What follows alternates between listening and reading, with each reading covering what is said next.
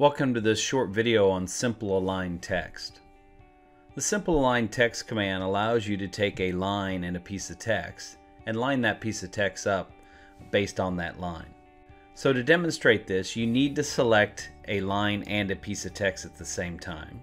Now we're going to come up here to the Kobi Toolkit ribbon. We're going to go to the Align and we're going to select Simple Align.